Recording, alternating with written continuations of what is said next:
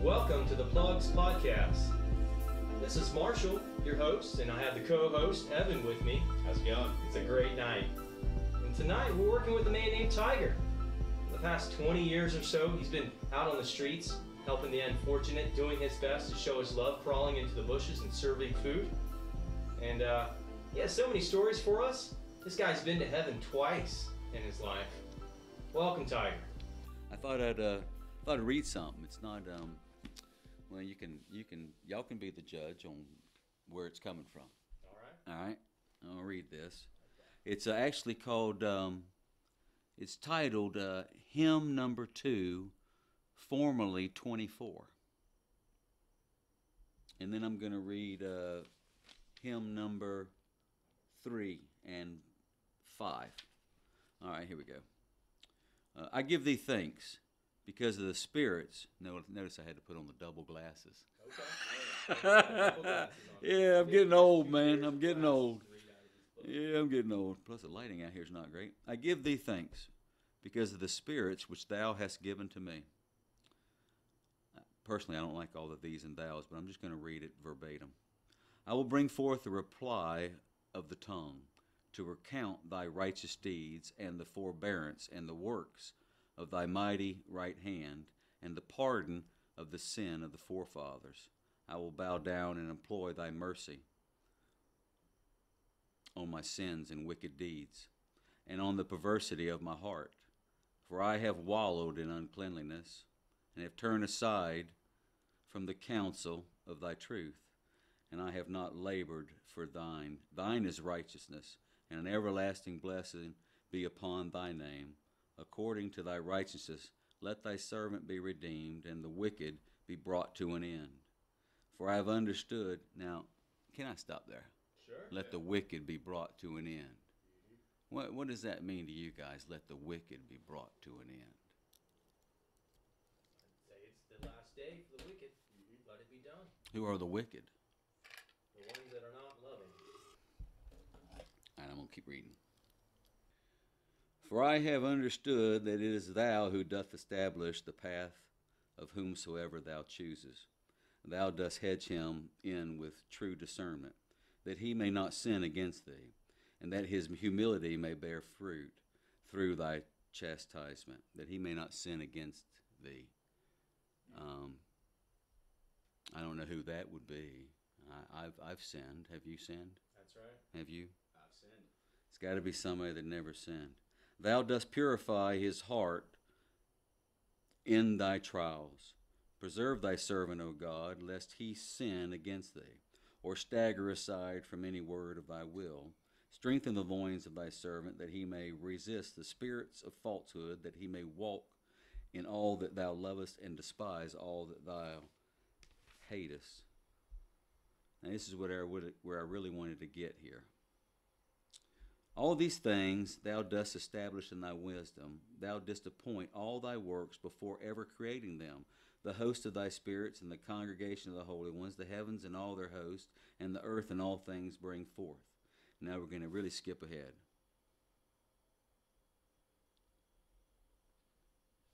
But what is the spirit of flesh, that it should understand all this, and that it should comprehend the great design of thy wisdom? What is he that is born of woman in the midst of all thy terrible works? He is but an edifice of dust, a thing kneaded with water, whose beginning is sinful iniquity and shameful nakedness, and a font of uncleanliness, and over whom a spirit of straying rules. That's us, boys. That's us. That's mankind. You know, you're out there thinking that, you know, you're just so bad. You know, that you just so bad. God wouldn't even have anything to do with you if you wanted to have something to do with him.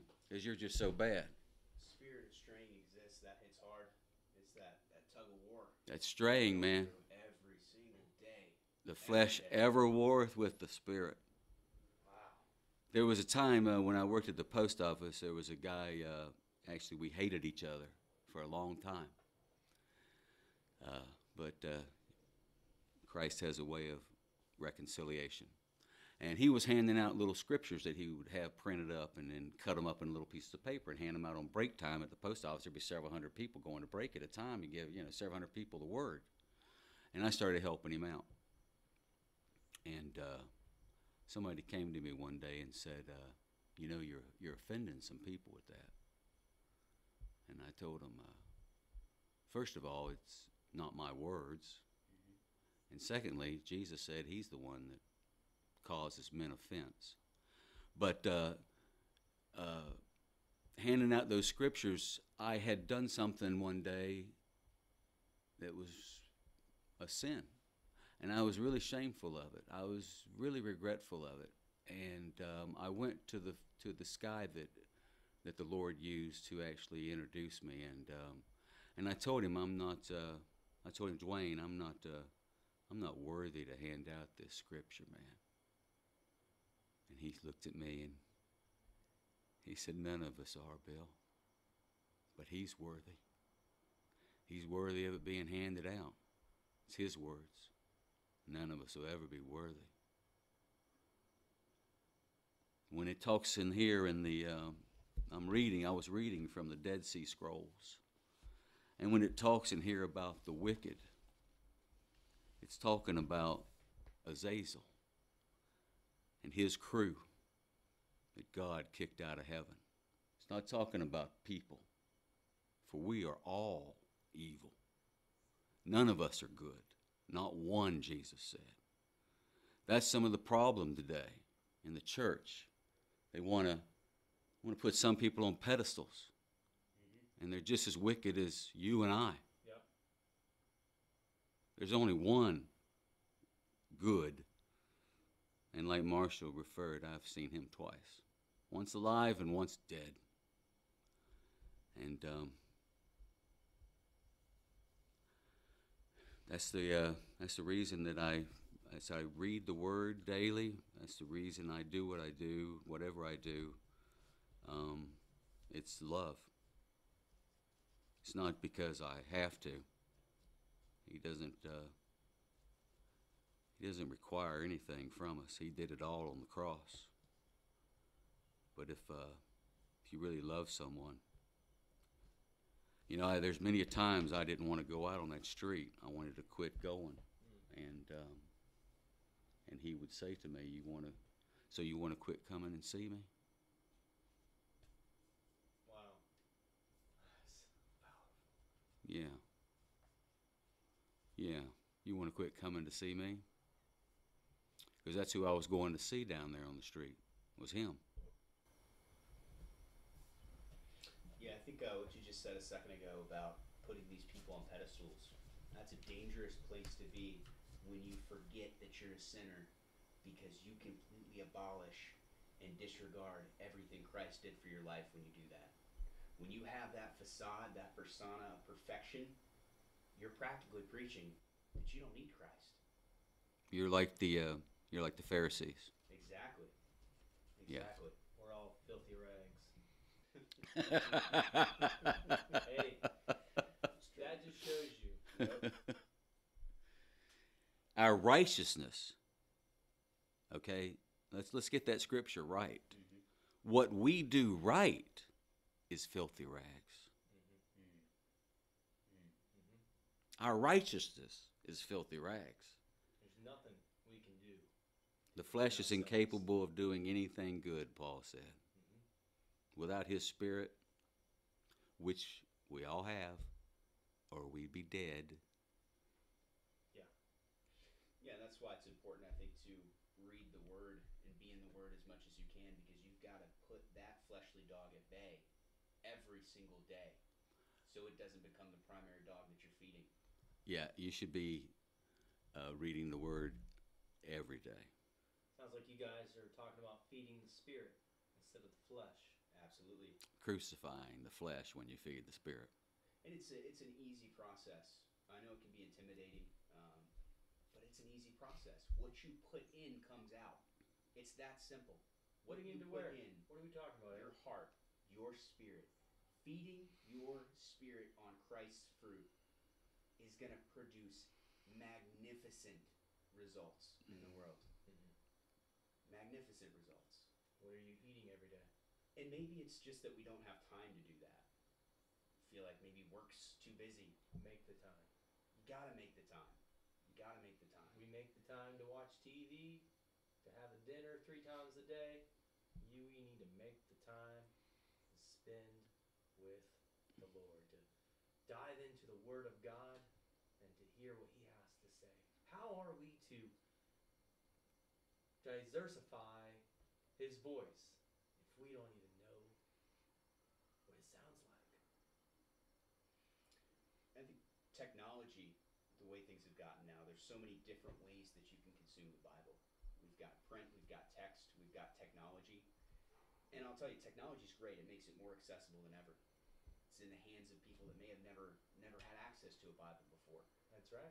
But at the same time, there are people out there that may have a problem with technology, maybe easily distracted. You go start reading your Bible, maybe someone texts you, you get out of your Bible, and you start texting them back, or maybe it's an issue with watching YouTube videos or scrolling through Facebook or something like that. And I think it's important to realize you can always go back, even in this technological age, to the print edition of the Bible. There's nothing like cracking that Bible open and holding it in your hands. Large print. That's why he said to go into the closet. Shut those distractions out. You know, when you pray in the closet, man. I actually literally did that when I was first saved. I actually literally went into my bedroom closet and prayed. Whoa. I took the word very literally when I was first. Mm-hmm. And I tell people all the time, I was just naive enough to actually believe this book. So when did this happen? When did Jesus find you, Tiger? My sister-in-law was murdered Oh my. in Jacksonville. Wow. Really brutally murdered. My wife's sister, her older sister. She's abducted, raped. How old were you?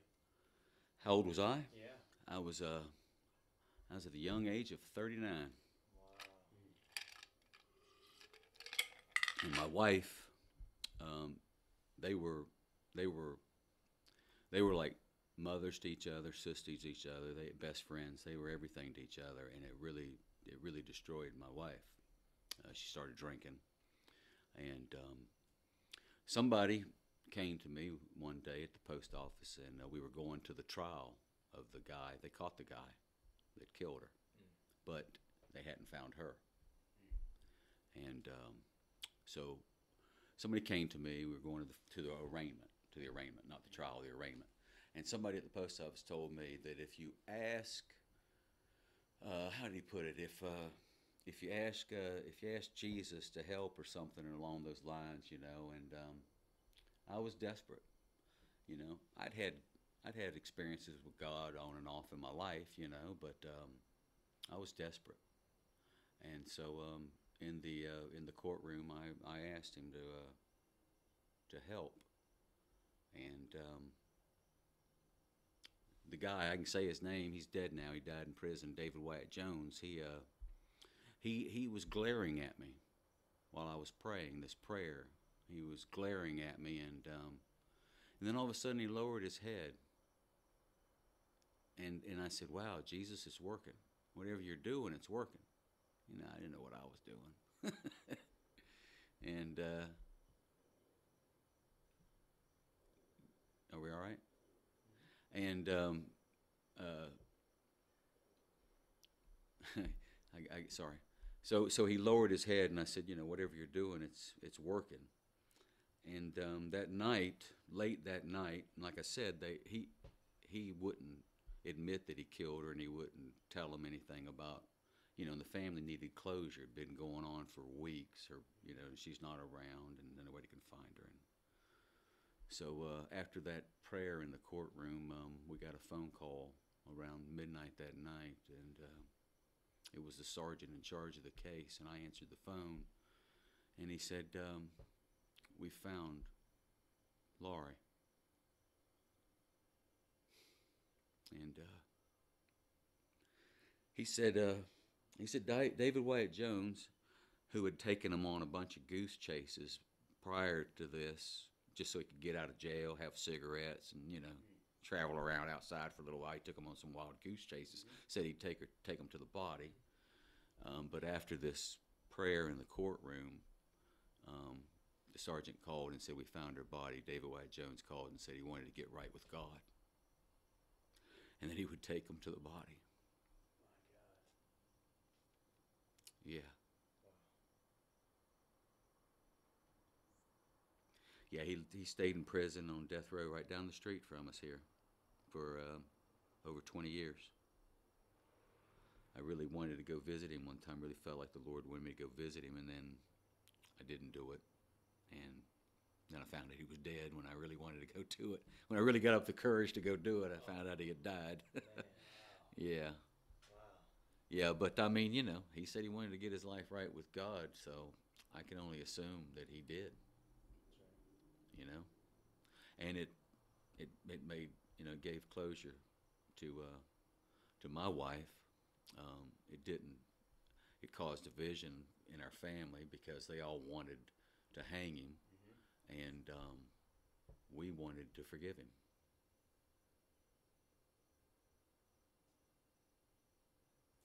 It's like the story of, is it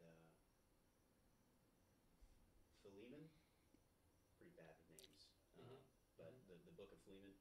In there. Yeah, I call it filet mignon. Filet mignon. Like that. But it is. It's the same thing, Leave right? it up to Evan to find Stole it. from his master.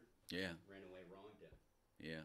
Paul wrote that letter and said, he's your brother in Christ now. You treat him just like you would treat me. Any wrongdoing that he's done, I will take that on like Christ took on the sin of this world. I will take that on. You forgive him and treat him like he's your brother. And that's... Even murder. He even told him, Theophilus, he told him, you owe me your very life. Yes, he did. Yes, yep. Called out the cards, man. He called it out. Called out the marker, man. You know, I brought you to the Lord, son. Come on now. You got to forgive this boy. I had a dream. Laurie came to me in a dream and said that he was holding her soul. And I was going to go and confront him about it, ask him if there was any truth to any of this, because it was just a dream. You know, I mean, it's a dream. I don't believe every dream I have. Powerful dream, though. But yeah, I never got the chance. Of course, if he had her soul, he had to let it go after he died, right? Yeah. That's true. Yeah, that was the reason that I wanted to go see him. Expedite the process. The dream was just so real and vivid that you know, maybe it's good that I didn't go, because maybe it was just a dream. You know, maybe it was all. But I will tell you this. During his trials, I worked the evening shift at the post office. Trials, you know, they usually start in the morning time, and during the trials, there was one day they were there every day of the trials in Jacksonville driving, you know, and there was one day I was just tired and I didn't feel like going. And my wife, she's probably one of the most understanding persons I know. And so she said, okay, and left. And her sister woke me up. Woke you up. Her voice. It was her voice anyway. Yeah. Woke me up. You're not going? You're not going? Let me tell you something, guys. I jumped up, took a quick shower, and I was there. I was there before court started. My wife says, I thought you weren't coming. Shoot, your sister asked me, you're not going? Now, I don't know if it was her sister or not. I believe in things the Bible calls familiar spirits. Things that aren't from this world. And just to educate everyone here, familiar spirit is not something from this world. This is one of the fallen angels at work. They are assigned to lives. They study the life. They remember the darkest secrets that you have. And then when you lose a loved one, you may think that you are seeing a loved one as a ghost. You are not. You are seeing a familiar spirit, which is not your loved one. And we are also told not to communicate to the dead.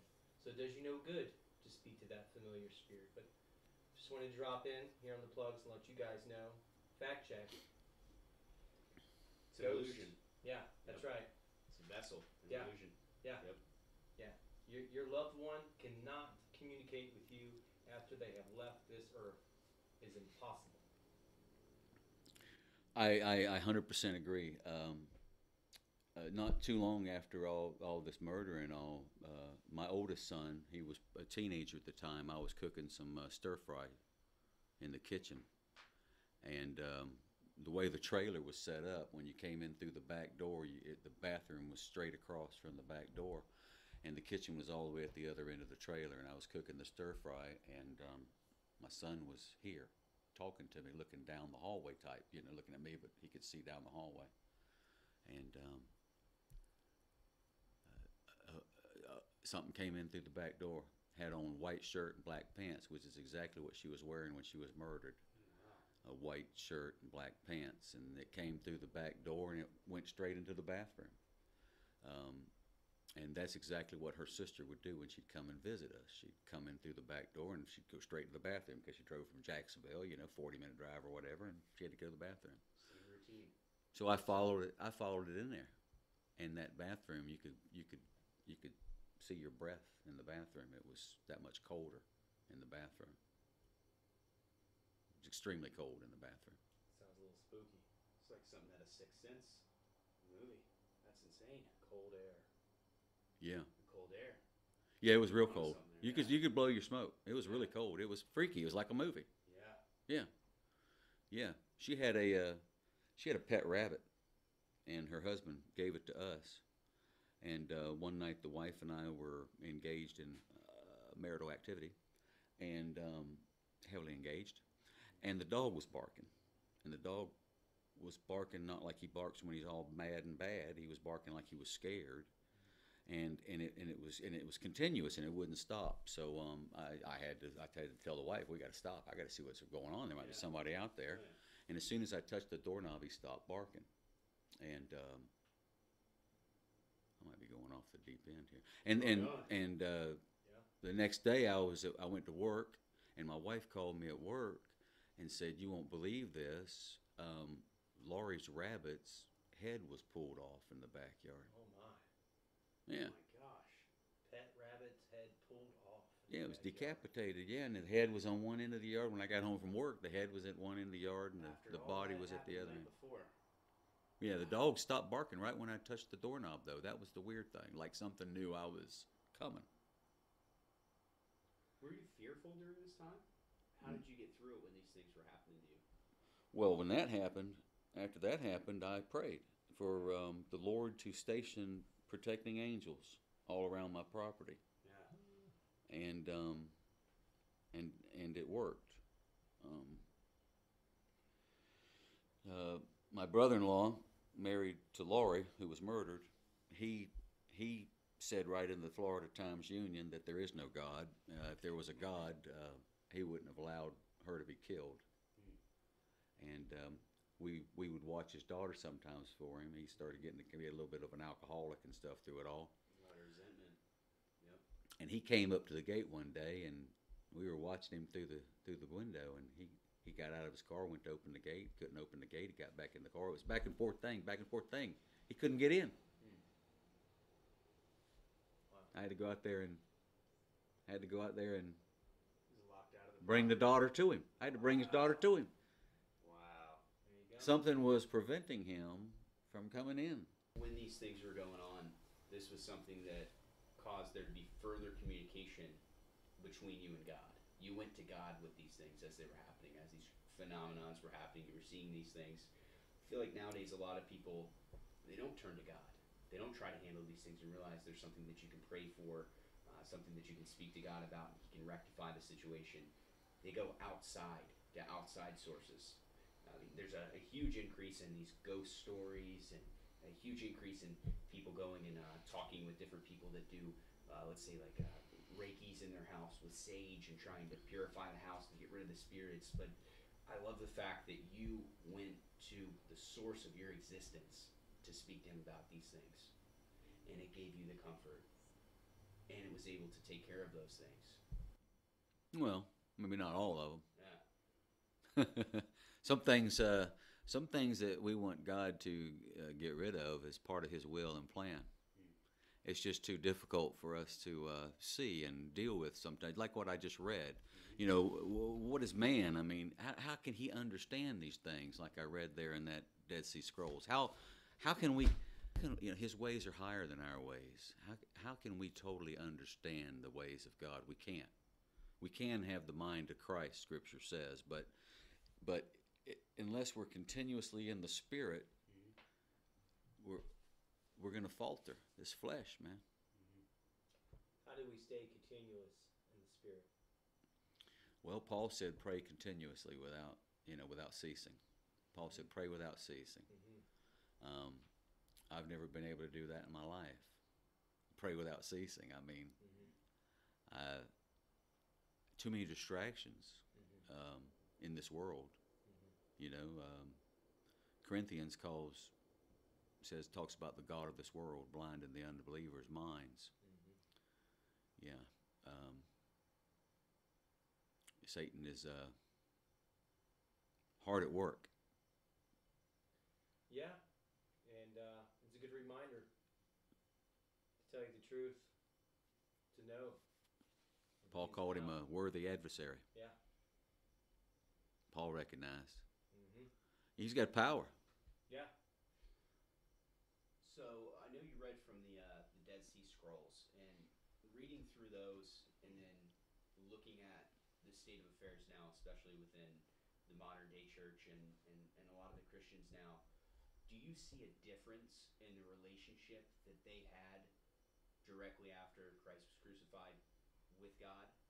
Do you see a difference between that relationship that they had, the first Christians, And the relationship today? and the relationship that we have today? Well, there's a lot of differences. I mean, first, the persecution. Okay. There's no persecution for Christians today unless you are truly speaking the word. You know, if you're really a Christian and you're speaking the truth, then you're going to catch the same flack Jesus said, because He told you would. He already said you ain't no greater than Him. He said the student's no greater than the teacher, and He's the teacher. And so, of course, we're going to catch flack if we preach the truth. If you want to preach all this watered-down gospel and all this, as my friend the prophet Tim says, all this falderah, if you want to keep preaching all that, you know, and the guy who has the biggest tithe has the biggest mouth at the church, if that's how you want to be, well, you're going completely against Scripture. See, God told me some 25 years ago that the way the church is to run is plain and simple. It's right in the book. When you gather together, let two, or at the most three, speak. Each has a hymn. We've made it a one-man show. And that comes, if you do some studying in history, in the church history, that comes from the Catholic Church. They had too many churches built, and they didn't have enough pastors, so they started knocking it down to one per church. I forget what pope made that doctrine, but the Protestant church didn't exist in those days, and they just followed suit. I can tell you right now, no business, no organization, especially church, is not going to run well with one person at the table making decisions. Well, you quench the Holy Spirit. Yeah. You know, just like this thing here we're doing, this interview and all. If I would have prepared for it, I'd have been quenching him. Yeah. He wouldn't be speaking. I'd be speaking. I mean, it's possible to ask him, maybe help you do some preparation ahead of time, which I've done for the last few days. I've preached in the bathtub for several days now, but I do that anyway, pretty much. That's right. Maybe a little more these last few days, but Preaching to myself, baby. yeah. I've been out on that dock at the post office and not one soul around. No truck drivers or nothing coming in to unload, and the Lord said, "Preach." Hey. And He'd say, "Preach to the wind." Yes. It doesn't come back to me void. Just preach, son. Just preach. Yes. Maybe he just wanted to hear it. I don't know. But I just start preaching. I just stand out there and preach. And like I was saying when we were on break here a minute ago, I went to the post office from Wild Bill to the Preacher Man. Transformation. Why did that transformation take place in your life during that time? Jesus, man. Same reason I done what I've done. I used to drive past the homeless and say, I won't use all the words I would say, but I would say, get a job, you bum. Been there, I've done that. Oh, yeah. It doesn't feel good immediately after either. Oh, it felt great, man. Felt great every time I said it. I meant every word of it. Makes you feel better about your life when you say something like that. Sure, man, I'm above you, you bum. That's it. You know your Yeah. place on the food chain. But then he came into my life, and a lot of those people down there could never understand. I got into arguments even with people down there. They just couldn't understand that I wasn't doing this to give back. I wasn't doing this because I owed. I was doing this because he told me to. Jesus said obedience is greater than sacrifice. It's painful too. Yeah, man. I mean, I was down there during football season.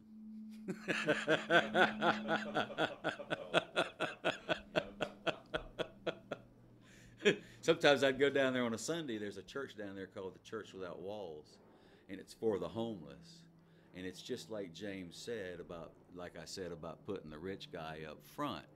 You know, the homeless had to have church outside of the church. The only way that we got to go inside the building is if it was raining or it was real cold outside. Then we got to go into the building. But otherwise, we were outside. What does it say? It speaks about that. It says that you give the unfortunate, the less fortunate, the first seat in the front. Not the last seat, not outside. I think it's important to also state that there's no requirement to help these people. No requirements to go Too to work. many people are often held back from service because they don't feel like they're clean enough to do it. Or somebody in that organization that's heading it up doesn't feel like they can be included because they're going to be a burden on the operation. They're not clean. They're not coming with a pure heart. And that holds us back. That holds us back tremendously. That's right. We'll always be dirty. Might as well get to work now. Let's go. One of the best things you could do, especially if you're somebody that's out there that's struggling with maybe alcohol addiction or drug addiction, get involved with helping people that have similar struggles as you. That's how it works. That's it. You're going to find your hope right there. That's how you recharge your battery. Mm-hmm. You give the juice that you have to someone that needs it more than you, and God will provide for you. Every time. There's no requirements. There's no resume. There's no specific experience that the creator of the earth is looking for. He's looking for your willing heart.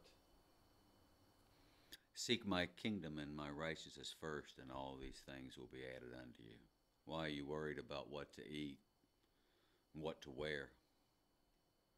Seek my kingdom and my righteousness first, and all these things will be added unto you. When I wanted my wife to quit working and stay home with the kids, and she gave me 3 reasons that she couldn't do it, and all 3 of those things were taken care of by the Lord within a few months. And I was paying child support to my first wife, and half my check, and then she quit, and people would come to me, and they'd say, "How are you doing it, man? How are you surviving, man? I mean, you don't have her whole check. Post office check's a good check, boys, and you don't have half your check. How are you doing? I know what you're paying in child support. How are you doing?" I said, "The Lord provides."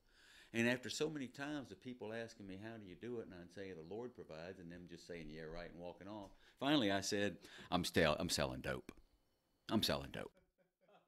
Oh, really? I knew it. I knew it. I knew it. I knew it. I knew you were doing something, man. I knew it. There was no way, man. Had you figured out? And I said, you know, the scripture says you'll believe a lie before you'll believe the truth. Boom. In their mind, you weren't allowed to be doing You had to be selling dope. I had to be doing something. There's no way the Lord's giving it to me, man. Yeah, there's no way He's doing that. Providing for you in a bountiful way. Yeah.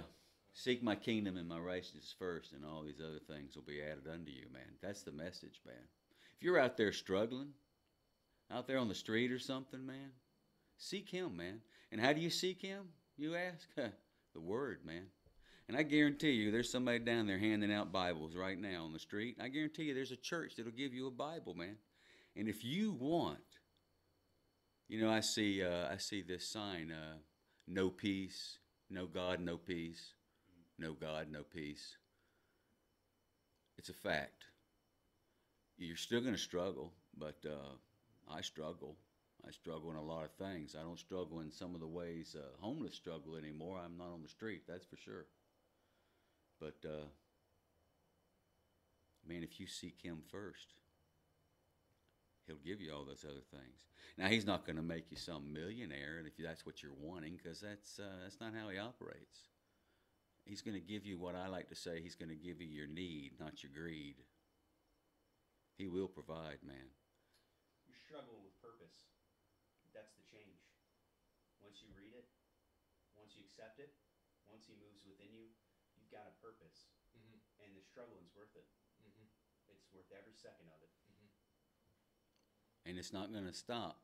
The struggle is not going to stop just because, you know, I know a lot of times at the church they want you to think, you know, once you get baptized and accept Jesus, well, life's going to be, you know, great. Well, tell that to the first disciples. They were all killed. Tell them how great it was. Now, if you're speaking the truth, you're going to catch hell on this earth. God is good, man. All the time. All the time. God is good. I love that saying. I don't know what you guys out there think about God, but you can look at your hands right now, you're looking at them. You can look at your friend, you're looking at him. You can look at the grass on the ground, you look at him. You can look in the sky, you see God. He is in every one of us. And if you're trying to figure out how can I talk to Him, just like I'm talking right now, open up your mouth, ask Him a few questions. I guarantee you He will reveal Himself to you. Just ask the question. Open your mouth, speak it out loud, and know that He will do it.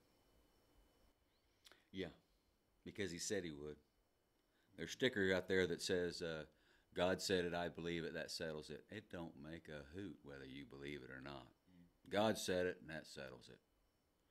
What He says is truth, and He's not an Indian giver. Nope. Once He gives it, that's it. He does not take back. Don't take nothing back, no matter how much you mess it up. That's right. Yeah. We're all, I mean, everybody that can hear me right now, I'm going to tell you, we're all like the old cartoon I liked to watch when I was a kid during Christmas. We're all the misfit toys on Misfit Island, man. All of us. Me, you, we're all misfit toys, man. And that's what He, you know, I was thinking a couple of days ago, Jesus never spoke to the people without a parable. He didn't even come here without a parable. He came here as a creator. He came here as a builder. He came here as a mender of broken things, a carpenter. What a parable. He even came in a parable. Yeah,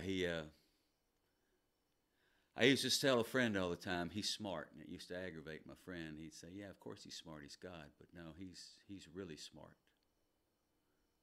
He's really smart. His ways are higher than our ways. Way higher. You're so right about the creation aspect of it. I mean, from Genesis all the way to Revelation, it's nothing but creation. And you've got parts of the Bible, yes, there's some destruction. Well, why was there that destruction? It's because God needed more room to create something bigger and better every time there was destruction. He says, behold, I shall spring forth a new thing. I shall make rivers in the desert and roads in the wilderness. Yep. He allowed that temple to be destroyed to show him. I was, like I said, I've been preaching lately a lot more than normal, maybe a little more than normal, and today I was vacuuming the living room in preparation for you guys to come over. and I was preaching. And what came out of my mouth was false worship has become a stench in my nostrils. It's like all this burning incense, and you know what he talks about in the Old Testament, all these sacrifices, and you ain't made no sacrifice, man. People talk about giving their money. I'll give money. Man, he don't need your money, man. He needs you. And he doesn't even need you. He wants you. He doesn't need anything. He's God. But he wants you. He's like the mother who lets her 3-year-old daughter help her bake a cake. You know there's going to be some eggshell in the cake, man. You know that. But she lets her do it anyway because she wants her to feel like she's part of it. And that's what he's doing with us. He wants us to, we're all in the same boat together, man. All of us. It's taken me a long time to realize that. I've gone through a lot of phases in my walk with him. When I first got saved, I thought I was the last human being to saved on the planet. I thought everybody knew Jesus. When I went around talking to people about how I found Jesus and all, they looked at me like I had 3 heads. And it surprised me because I thought everybody had already known him. I thought I was like the last one. I thought I was the worst person in the world, and I was the last one he'd save. God can save Tiger. He can save you, man. Yeah. And why? Why get saved?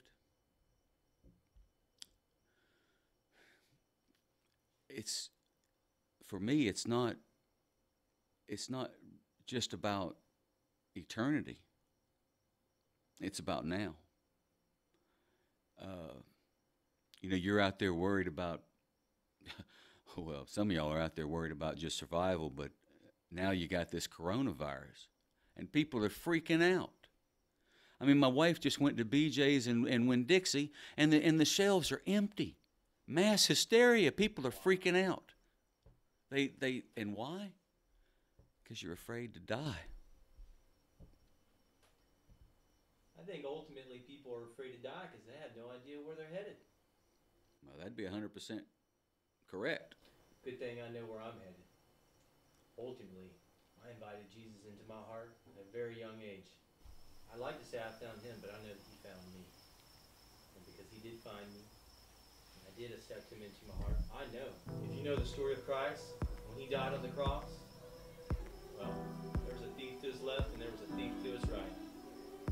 And the man on his left, he was not a believer that Jesus was the King, the Son of God, the one that was sent here to die on the cross for our sins. But the man on his right said, I believe you.